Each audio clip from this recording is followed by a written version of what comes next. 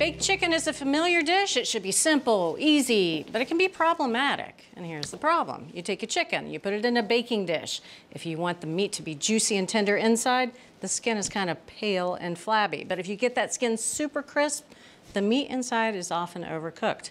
Until today, we have a baked chicken expert with us, Natalie, and she's gonna solve all of these problems. Well, the simple things are the hardest, right? Right. And we realized during our testing that a glass baking dish wasn't really doing anything for us. Right. So we wanted to use a cast iron. We're baking in cast iron. Correct. Once it gets heated up all the way, it tends to retain heat way longer than an aluminum pan or a glass ceramic dish. So what we want to do is we want to heat it up in the oven as opposed to the stovetop. Right, because the stovetop is kind of spotty, the way that it heats up cast iron. So we're going to start in a cold oven at 450 degrees. Cold pan, cold oven. Cold pan, cold oven. And once it comes up to 450 degrees, it's good to go. Okay.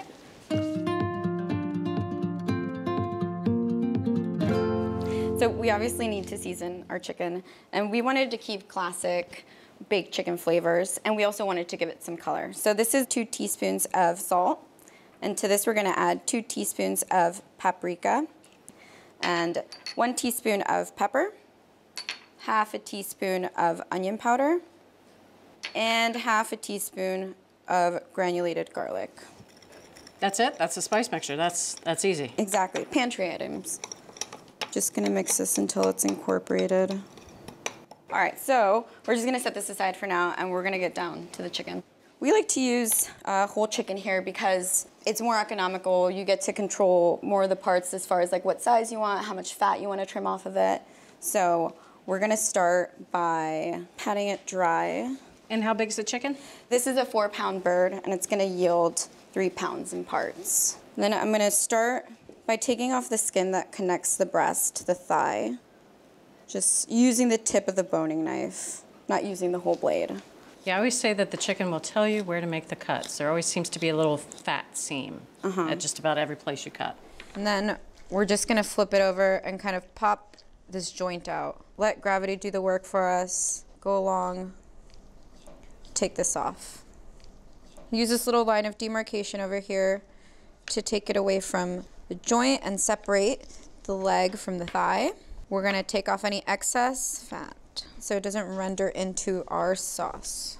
And then we're gonna take this wingtip and use the same method, kind of let gravity do the work and take it off from the breast. And we're going to discard the wingtips. And we're gonna do the same on the other side. I'm gonna take off the back with a larger knife. Okay. I'm gonna take this chef's knife and I'm gonna go down as close to the spine as I can. I'm gonna do the same with the other side as well.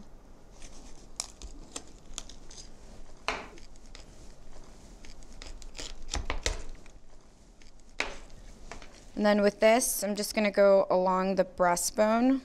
And then once I get towards this breastbone, I'm just gonna press down. Just crush that bone. So now that we've broken down our chicken, we're going to season it. So this is our spice mixture. Season pretty liberally from up high.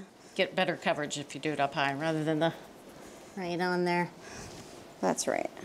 So you have to make sure to season liberally on both sides. We really want all these flavors to penetrate into the chicken. All right. We're using all of the rub? Yes, we're using all of the rub. Great. All right, so we've got our chicken seasoned, and now we're just gonna wait for our pan to come up to temperature. Okay. So we've taken our cast iron out of the oven, and it's really hot, as you can feel. Super hot. Screaming hot. And we're just gonna start off with 2 tablespoons of unsalted butter. I love the little handle cover you've got there. I know, it's perfect. Little baseball mitt. It's a good idea if you don't have a handle cover for your hot cast iron skillet, you can wrap it with a towel just to remind yourself that it's hot. To this, we're gonna add 6 thyme sprigs, just for some aromatics. Nice. We're gonna start off with our chicken. We're gonna start skin side first because we want that immediate browning. All right. This is like Rubik's chicken. You've got to figure out how to jigsaw it all in there. Yeah, kind of like Tetris. So you can move around the thyme sprigs if they tend to be in the way. Okay. So all going skin side down. Yes, skin side down. Yeah, I think you're going to make it. It's great. We're just gonna pop this in the oven for 15 minutes. And it's still at 450? Yes, at 450.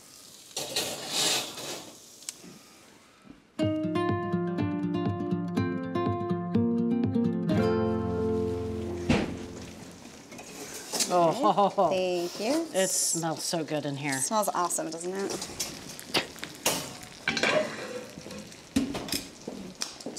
Just gonna flip these over. And you can already see that it has such nice color on it. Gorgeous browning. Yeah, you don't get that in a glass baking dish. Oh, definitely not. Between the spices and the herbs that are in there, the whole kitchen smells phenomenal. It does.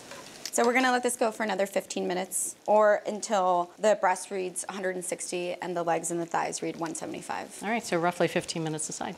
Correct. Great, I'll get the door. Thank you. All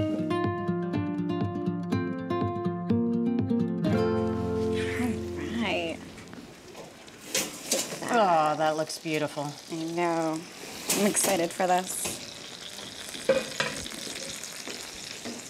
We're just gonna temp one of the thighs. And we're looking for? 175. Oh, it's perfect.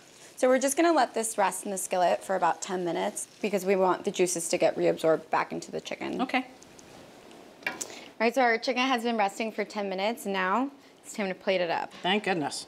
So start off by taking out some of the pieces and then we can discard the thyme sprigs that are in here because they've done their work. Oh. So we have some pretty delicious pan drippings over here and we're just gonna whisk this up a little bit. That's the gold in the bottom of the pan. Exactly. We're just gonna spoon them over our chicken. Oh yeah. Looks awesome. Well, I like that you didn't have to make a sauce separately, keeping with the whole simple is better theme here. Exactly. So would you like a breast? Yes. For you. Lovely. You have to see if this is actually really juicy too. The key was getting color on the outside of the chicken, but juicy meat inside. Exactly. You can hear it too. With the Crispy skin. Oh. Tender, juicy. I mean, look at that.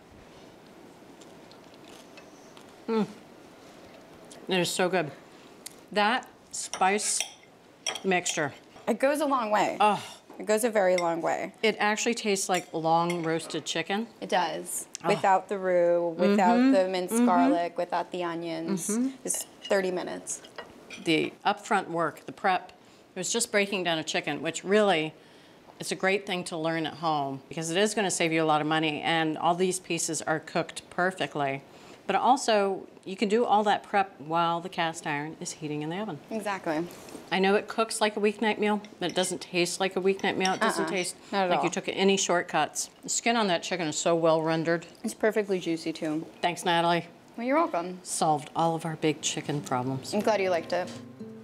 Well, our baked chicken starts with heating a cast iron skillet in the oven. Meanwhile, make an easy spice mixture with paprika, onion powder, and granulated garlic. Break down a whole chicken into parts and season with the spices. Add butter and thyme sprigs to the skillet. Add the chicken skin side down and bake until done, flipping the chicken over halfway through cooking. Let the chicken rest in the skillet and then serve with those pan juices. So from Cook's Country, a foolproof and really better way to chicken, it's cast iron baked chicken.